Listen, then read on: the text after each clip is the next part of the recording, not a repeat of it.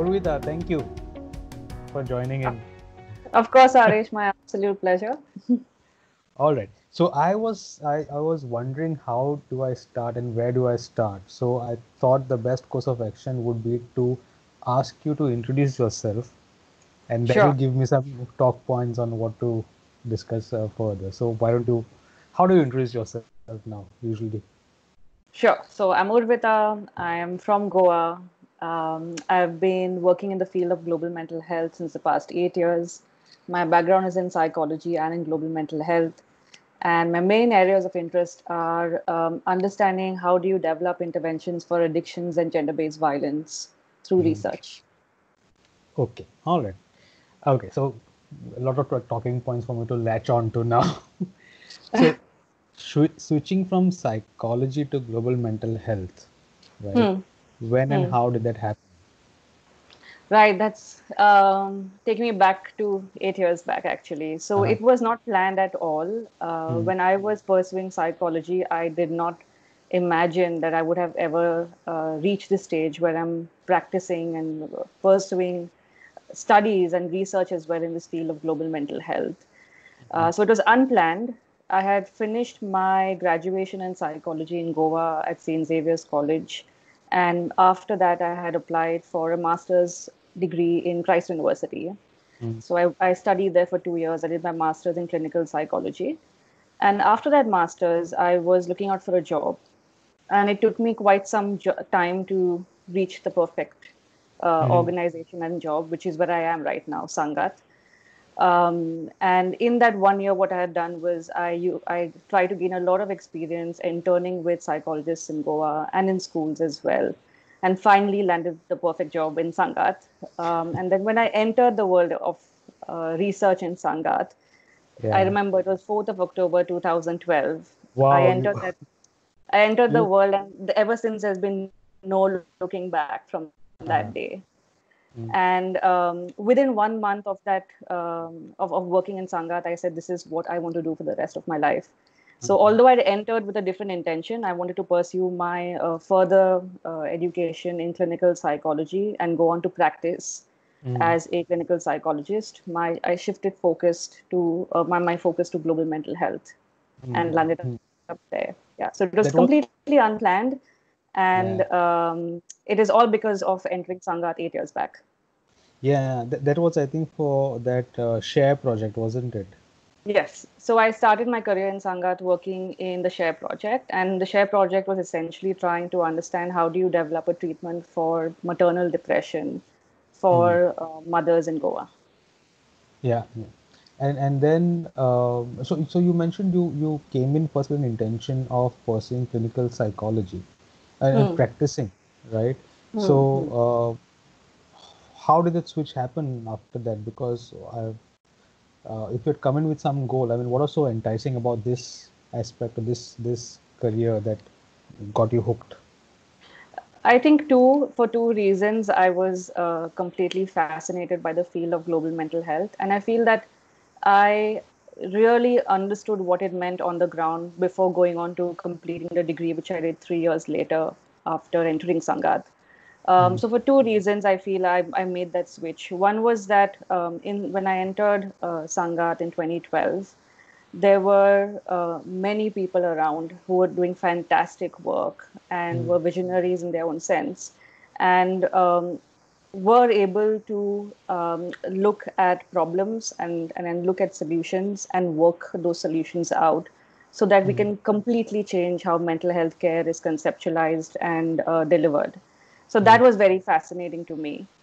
And the second reason why was because of the potential impact. So if I had pursued a degree in clinical psychology, I would have most likely engaged in clinical practice somewhere in Goa or somewhere else, perhaps, and done therapy, which may have been delivered one to one. mm. But through the work in Sangath, I understood how you can really make impact at scale, and that idea really appealed to me, and that's the second reason why I stuck on, and I still have.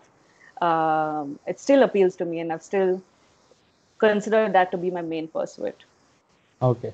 You have touched upon a very valid point here, because a lot of what happens is, usually when you think about careers in psychology, you often think of what you just described, one-to-one sessions in a clinic setting, right?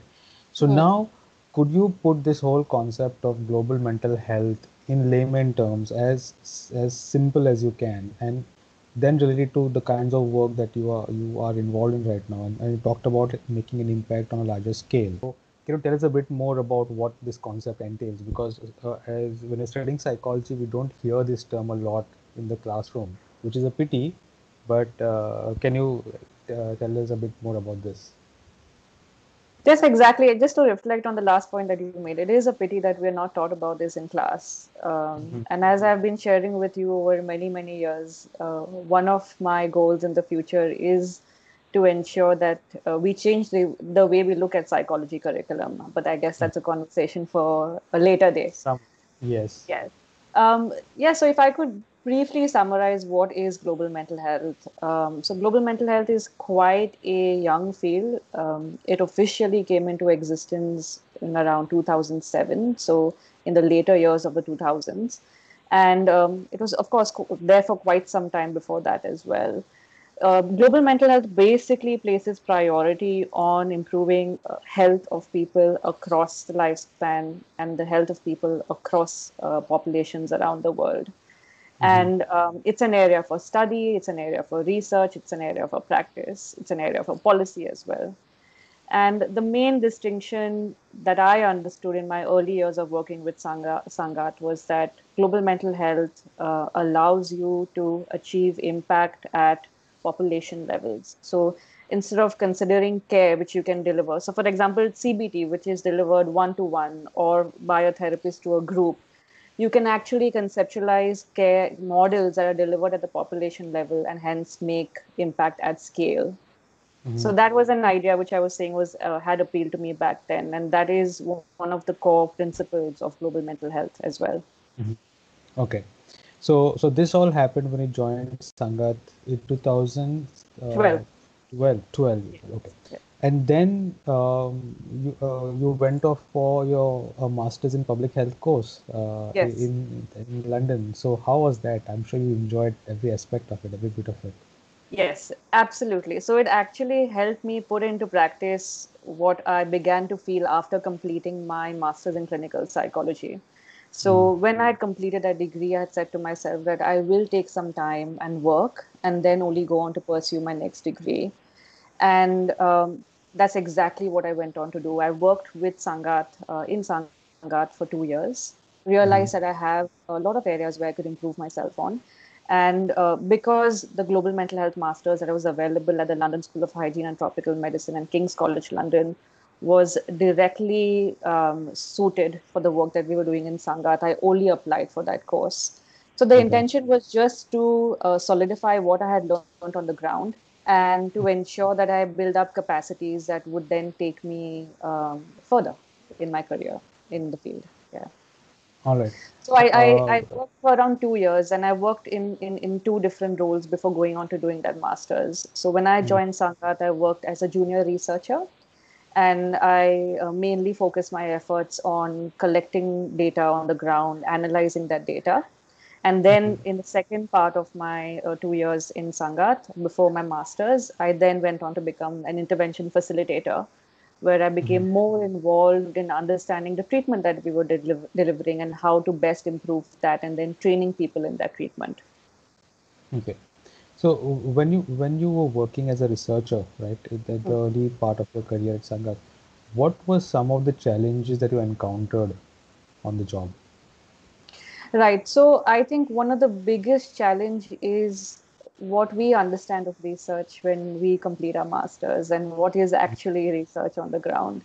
I think that it's not only my master's, but a lot of taught programs in India in psychology expose you to a very theoretical understanding of research. And you Mhm. don't really gain skills in the area of applied research. So that was one of the difficulties. I had to put in extra effort to ensure that I understood the concepts well and also practiced it so that I can get feedback from my supervisors over time. Mhm. That was one major difficulty. I think I didn't face many more because we had an excellent team of people who knew what they were doing.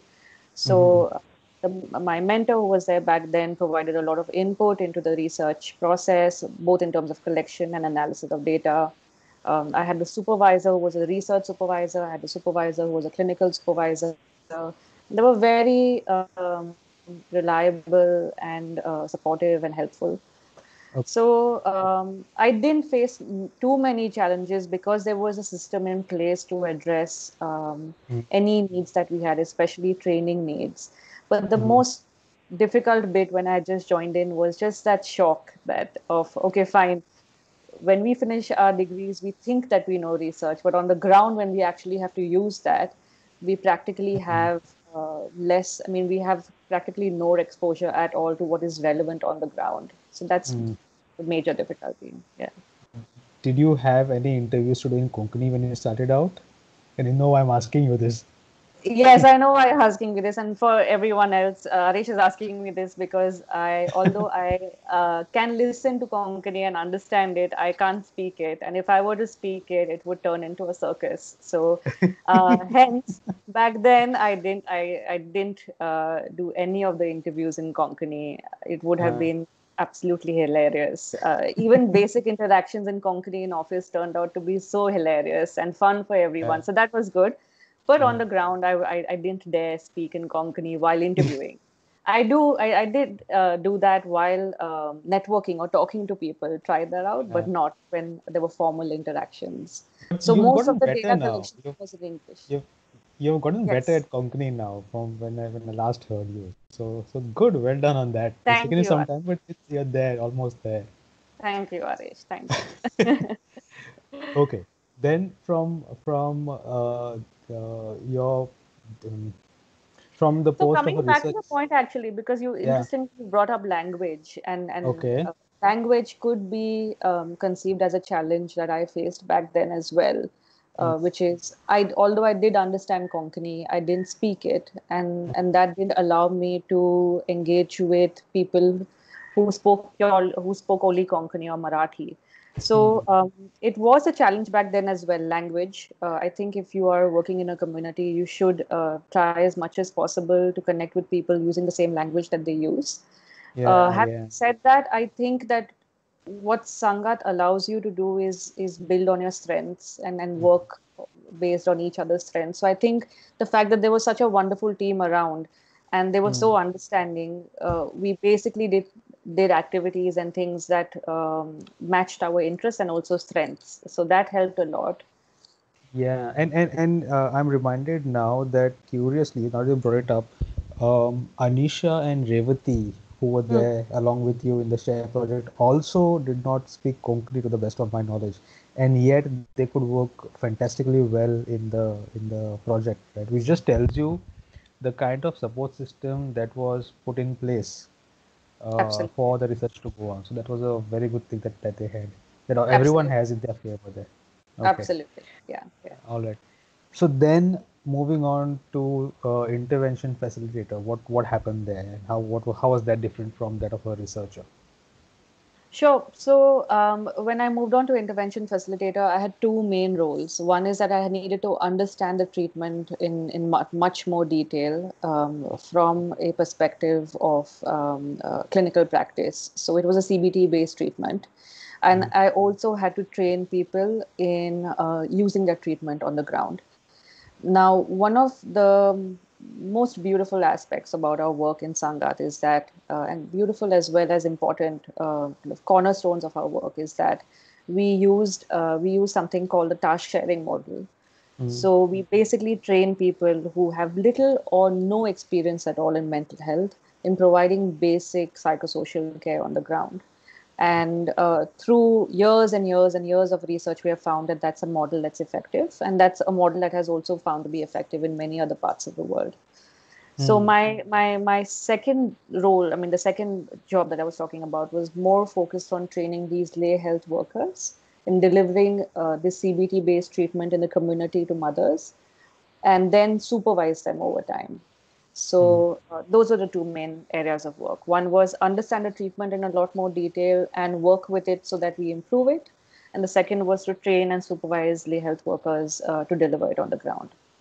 Yeah, yeah. I like to spend some more time on this because when I heard about task sharing, it came as a shock to me because on one side we talk about the complexities of delivering psychological therapy in person, but on the other hand, in task sharing, what you're essentially doing is you're teaching people who are not trained in psychology beforehand to yet become effective administrators of the treatment, right? And was it easy? Was it difficult? How was this? I mean, when you're training Right, people. So, right, right. So I guess initially, I guess it's something that might not sound too easy, especially for someone who comes in from these disciplines such as psychology, psychiatry, social work.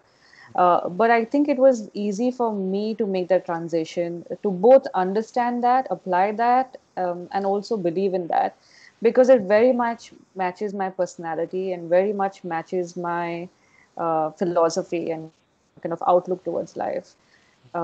If this is something that works and is something that can potentially be a game changer, why not?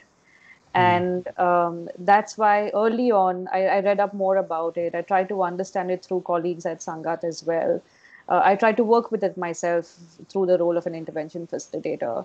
And to be honest, Arish, I learned so much through that process that I hmm, fully believe in it, and I feel that it makes the whole mental health community stronger to hmm, have people who are trained well and supervised well. I think one important, I mean, people like these who have no background in psychology, to train them well and supervise them well. I think an extremely important aspect around community mental health work, especially the work that we're doing in Sangath, is the aspect of training, which is rigorous and of very good quality, but also supervision. And I hmm. think the latter is completely missing from the general space Yeah. of private clinical psychology, counseling psychology, etc. And that is, I think, extremely essential if you really want to make change in on the ground in terms of what people receive, the quality of the care, and how much of that they receive, etc.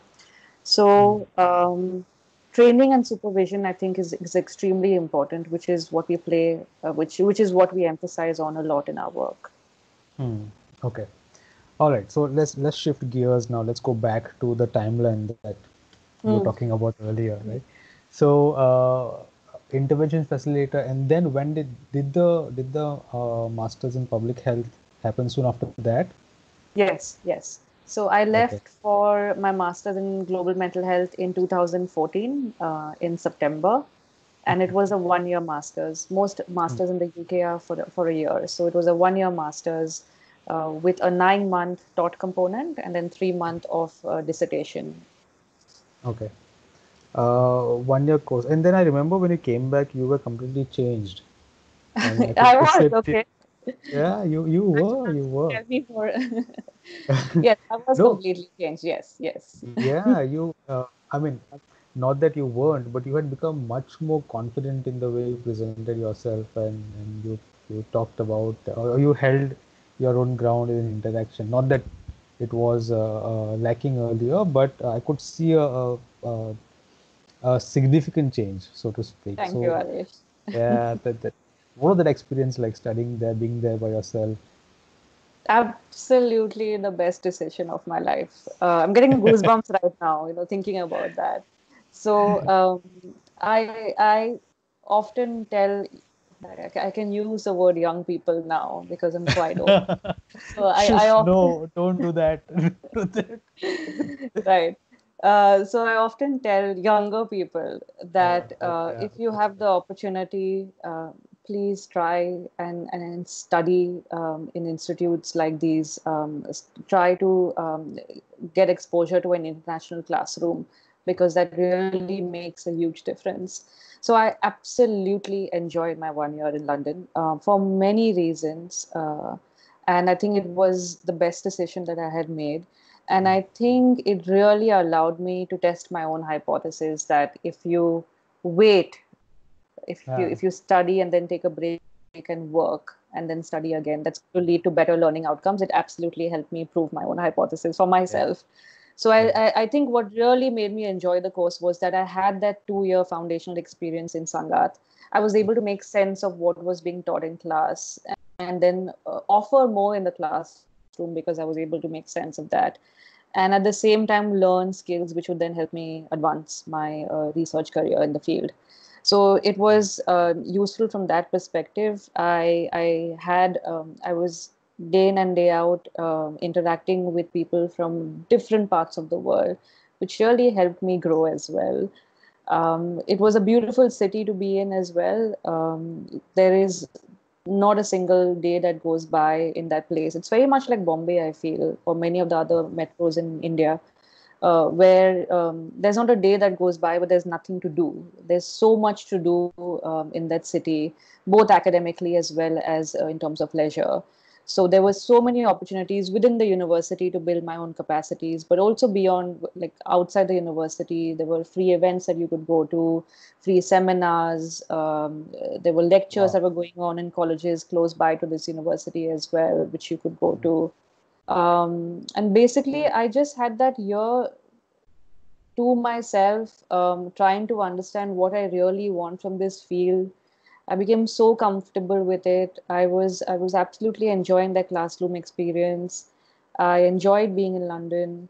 And I think that helped me grow. I think overall, I felt that was completely the best decision I have made. And then I also, I'm not sure whether you know this, but I also stayed on. So I had finished my master's Oh, in September of 2015, but I stayed okay. for 3 more months, not because I wanted to work there in the long term, but because I just wanted to get exposed to a work environment over there before coming back here to see if I could learn anything more and pick up more things before coming back. And that's Mm. exactly what happened. I worked in two different organizations, both in the area of global mental health. And I picked up many more skills which were relevant to my job when I came back. For someone who's looking out to start a career in research in India, what do you think would be the best course of action for him or her? Right. So I do agree with you that it's pretty difficult to navigate the system in India.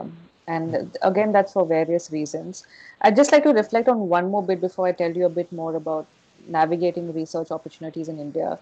One of the other things which an international degree like that helps is one of the other ways in which it helps is that you then become a part of a community Mm. which has similar interests as you Yeah. and similar intentions as you, and that is very empowering to know that you're not alone in trying to achieve this impact that you want at scale, in trying to Mm. ensure that people who require mental health care get the care that they require. So you're really a part of a community, which I really enjoyed at that point of time, and which I feel that organizations like Sangath allow you to have as well, which I enjoy, which is again what I enjoy about Sangath too. So coming to the point of research opportunities in India and how should a person navigate the system in India, I do agree it's difficult. And I Mm. think that if someone is considering a career in research, to try, if possible, try getting in touch with organizations that work in the field of public health or Mm. any other organization of interest which match your research interests, and start interacting with them, start getting a sense of what they're doing, research what they're doing. I mean, read up about these organizations and people, see if you can find mentors in the field, see if you can find people of your age, see if you can find people who have the time to speak to you as well. Get in touch with them, connect with them, try to understand what they're doing, see if your interests match theirs as well, and then try to offer something that is of interest to them, to the organization, as well as of to you. And Mm. I think making that slow entry into research is one way of navigating the system over here.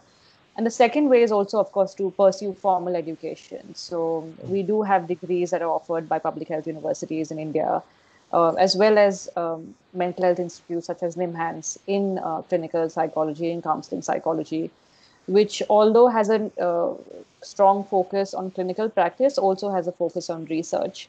So one Mm. can consider formal training opportunities like that.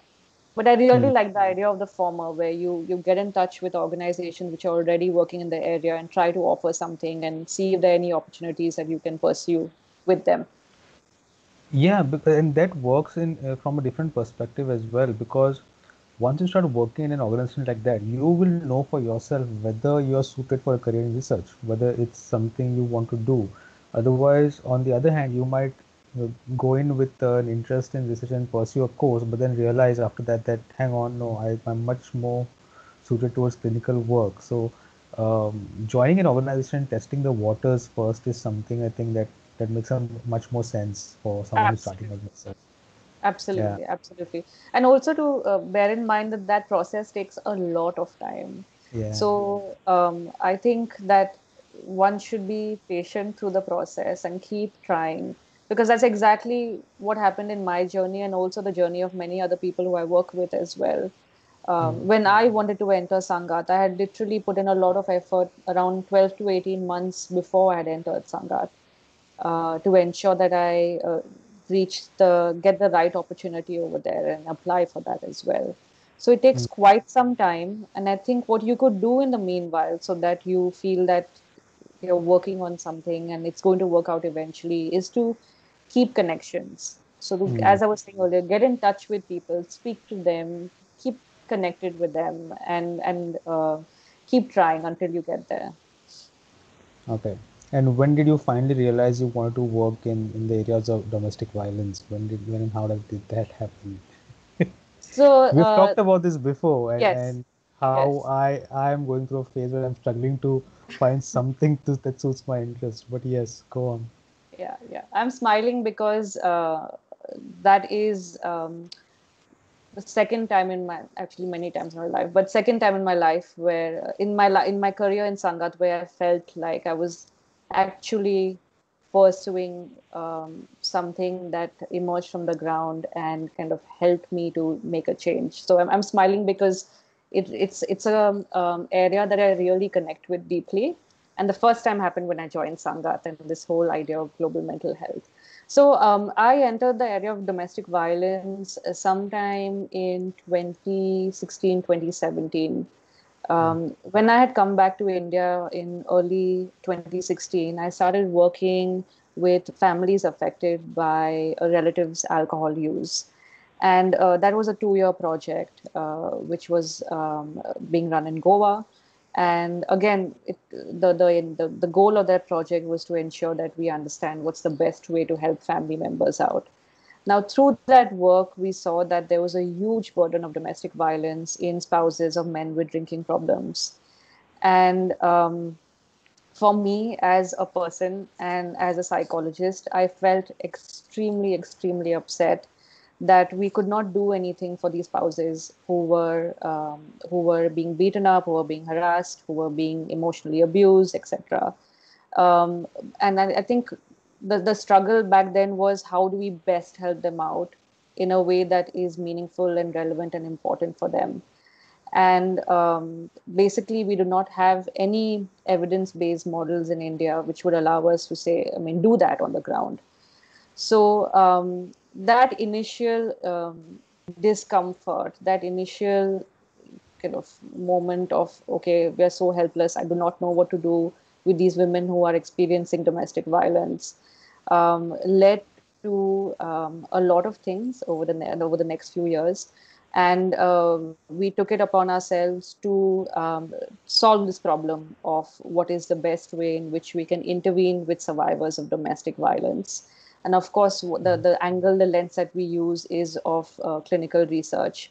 So in late 2017, we did a small study with survivors of violence, which went on for around 1 year, where we tried to understand what were their experiences of violence in these relationships and what were their support needs, what are their desired support needs, what are places where they would like to go to for help in the future. And then that led to a lot more work, which is currently ongoing in Sangath, where we're looking at interventions to now match what we learned from that work over back then in 2017, 2018. mm, So Yeah, just to summarize, the interest came purely from what we saw on the ground, and it was something that really affected us a lot. Not only me, but a lot of my colleagues as well.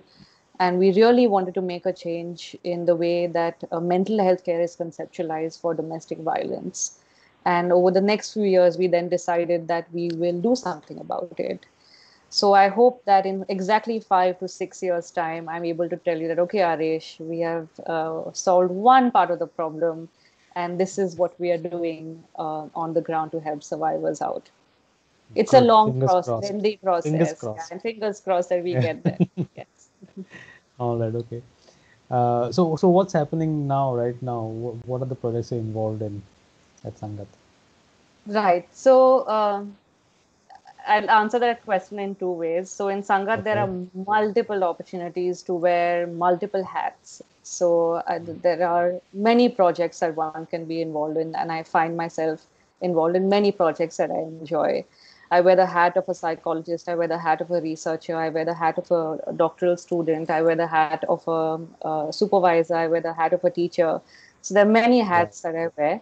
But I'll talk about the two major areas of interest and two kind of major pieces of work that are keeping me going every day now, especially during the pandemic, and also sometimes leading to thoughts at night. Okay, fine. I mean, sometimes takes up my sleep as well in the night as to, okay, what are we doing about this? So, one major area of work which I'm involved in is around the area of addictions.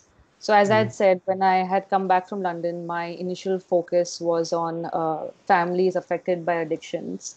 So, that is work that is going on. Especially through this domestic violence work that we're doing. So, where we're trying to understand what are the ways family members are affected by alcohol use in their partners, and what are the ways in which we can help them out. I'm also involved in a lot of other work around addictions, conceptualizing models of care that can be delivered in the community for men with drinking problems. And I'm involved in understanding how do you help young people reduce their substance use early on, and that's part of my PhD work that I have started off since last year. And for that work, I'm looking at the potential of sports Mm. to achieve that outcome of reduction of substance use. And the second main area of work is the domestic violence works. So, conceptualizing models of care for domestic violence, intimate partner violence, dating violence, prevention of gender based violence. These are the other areas in which the work is currently focused on. Yes, All right. addictions and gender based violence, the common theme across both, many common themes, but one common theme across both is that we're trying to use rigorous methodology to understand the problem and to develop a model, a care treatment package that we can then deliver to people who are affected by these problems.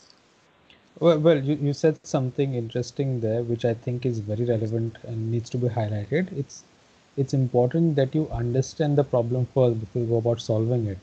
Yes, Most of the stuff we'll learn about in our curriculum, in our classroom, stems from research conducted in the Western world, right?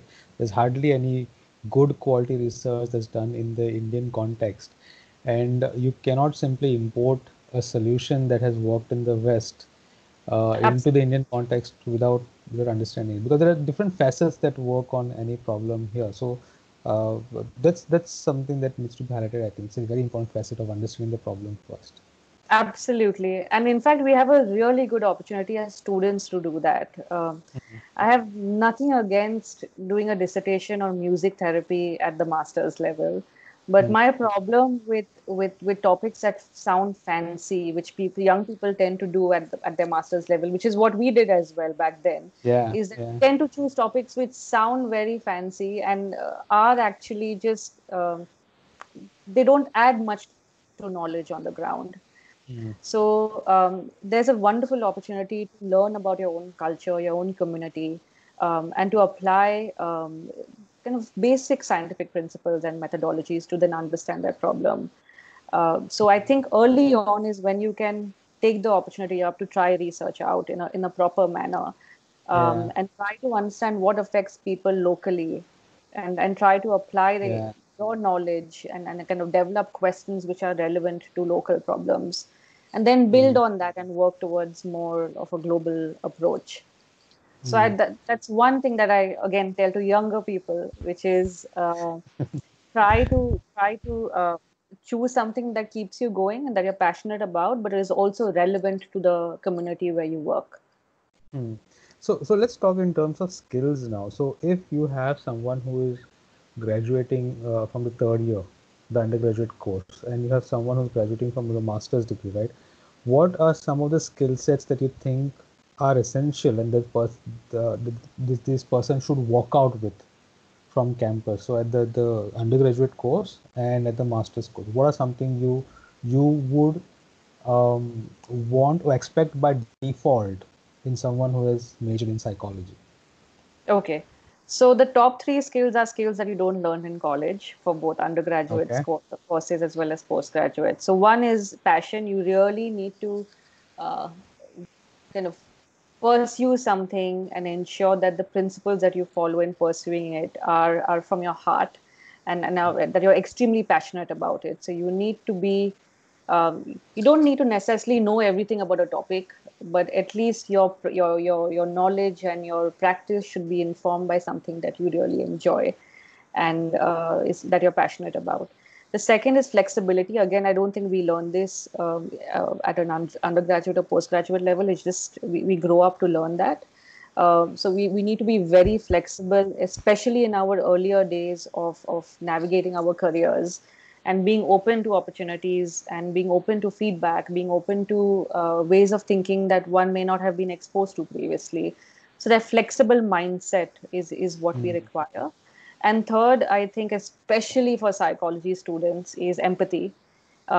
We need to be empathetic individuals, and empathy does not only come into play in clinical practice, it comes into play everywhere. If you have these characteristics, then I'm sure you'll go a long way in your career.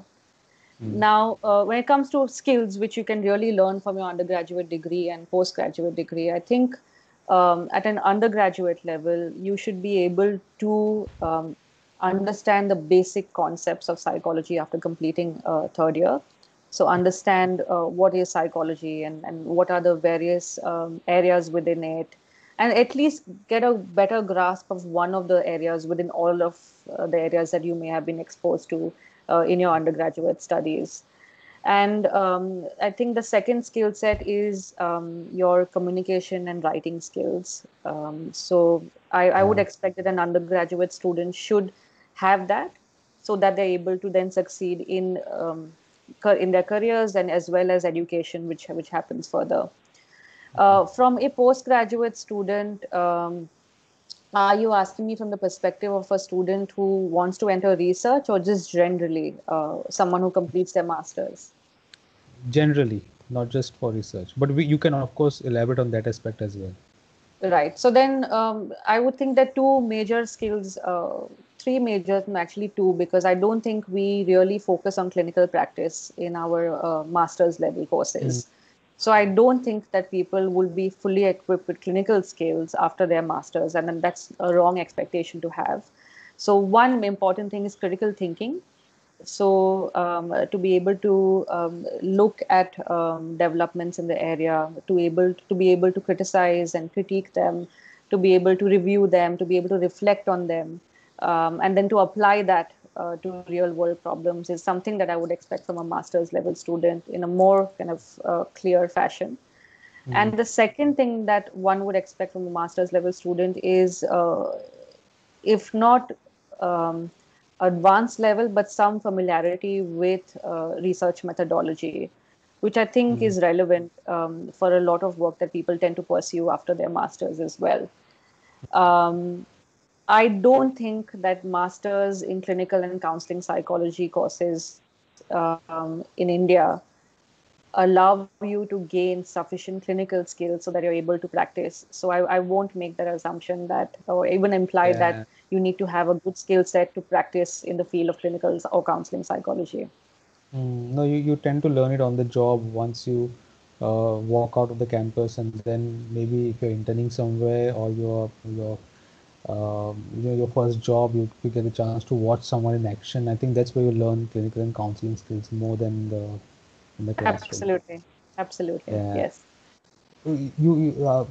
I'm glad you mentioned critical thinking, because that's something that I try to focus on in my classrooms, and I struggle with Mm-hmm. getting students to uh, parse and discuss maybe a piece of text or maybe a case, and to frame their own opinions and judgments on it. And it's something I struggle with, because a lot of students, it isn't easy to learn critical thinking. It happens over a period of time, and a lot of students who come in for the undergraduate course really have a tough time doing it. They do clear the course, by the way, but I think a lot more needs to be done on that front, where they walk out with that sort of a. Because if you have that, if you have critical thinking, then you can apply it to anything else that comes your way, and Absolutely, absolutely. it, And I think it a gets. lot of the responsibility is also on academic environments, right? If the school, Mm, the college environment needs to promote critical thinking. So I'm sure mm, the reason why one of the reasons why you must be finding it difficult is because earlier on they may not have been exposed to that kind of an yeah, environment, and now they have yeah, suddenly being expected to do that. So again, yeah, we need to be slow. We need to ensure that we're still encouraging that and then working at the pace at which the class works at, but ensuring that we still have that goal of them gaining those skills in the long term. yeah, yeah.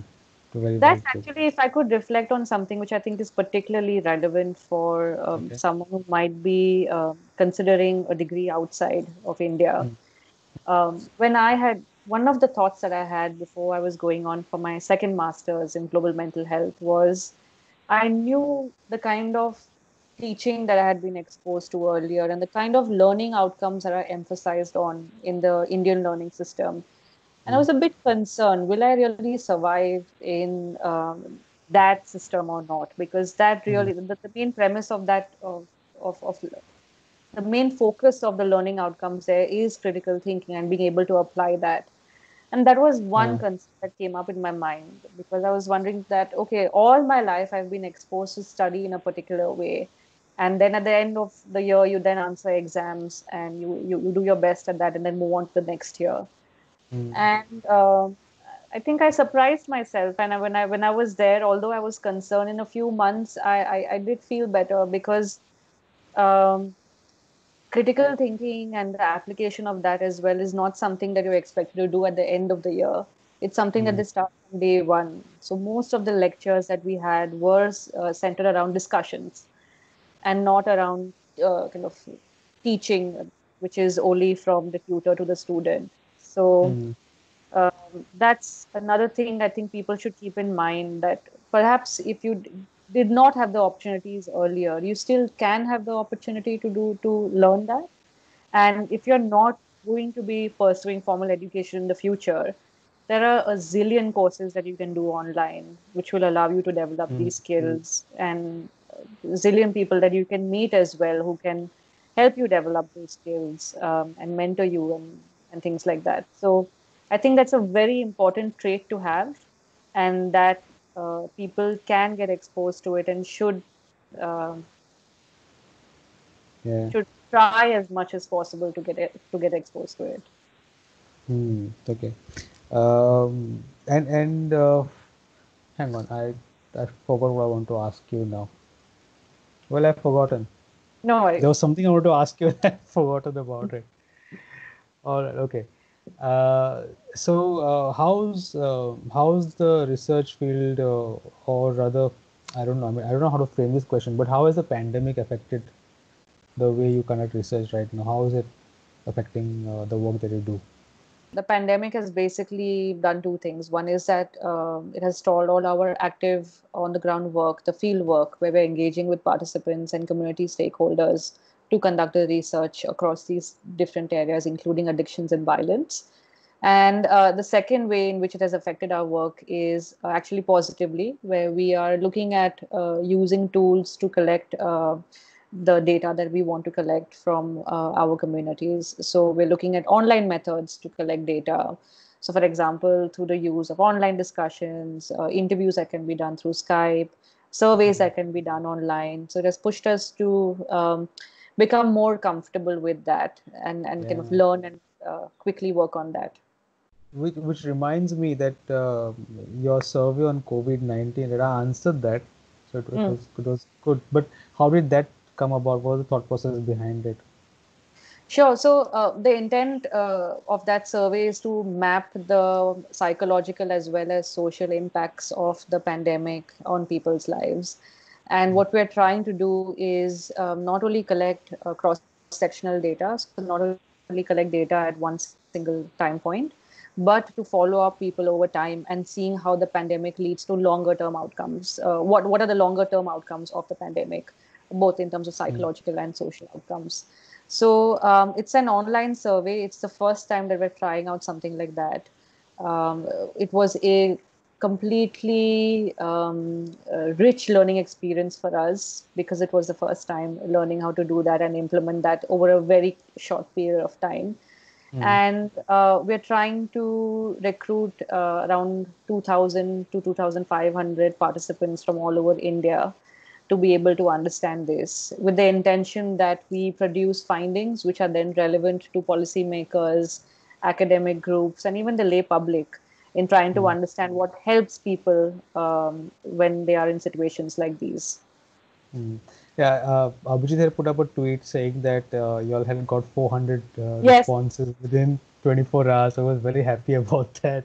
absolutely, absolutely. So we'd been very closely monitoring after we released the survey just to see what Yeah. was the kind of response. And we were so overwhelmed by the fact that there were 400 responses in a matter of 36 hours. We have many challenges going ahead. So, of course, we can celebrate that moment, and we are going to celebrate when we reach 1,000 as well. But we need to ensure that we get continued engagement over time and that people are interested in this work and find that relevant as well. And that's going to be our main focus in the future. All right. Great. Yes. And thanks for Okay. filling it out, Arish. Yeah, you're welcome. You're welcome. I mean, I want to be have an experience of being part of a study as well, because I think that's also important. So that's why I went for it. I hope some of my students have. So for those who are watching, if you haven't, Please you do. Please please do. do. Yes. Yeah, you should answer that survey. Okay. I think I have exhausted Thanks, my Harish, question because bank. I was going to end with that and I don't need to then end with that. But just to encourage everyone, please do look up Yeah, this yeah. survey and then please fill it out if you're above the age of 18. Yes. Thank you, Urvita. I hope we can connect more often and talk about what Absolutely. has been going on at Sangath Absolutely. since then, right? So thanks for joining in today. Arish, I Yeah. absolutely enjoyed. As I was saying, I enjoyed talking to you, and I hope this was relevant to the students who go on to hear this later on. If I can be of any help to any of your students, I'm very, very happy for them to connect with me through you. And I think the reason why I'm offering that was because I was also a student once, not too long back. And I had a lot of barriers that I faced in navigating these career choices until I landed up with a job which became my calling for the rest of my life. And also within that, of course, there are challenges that you face.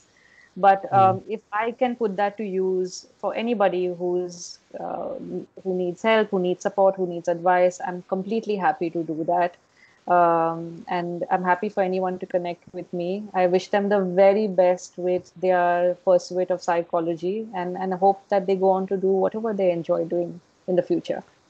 Thank you, Urvita. I'm sure they'll appreciate it, and I hope some of them come forward and bug me to talk to you about what they want to, right? Yes, Thank you yes. then. Okay, Thank you. thanks, Arish.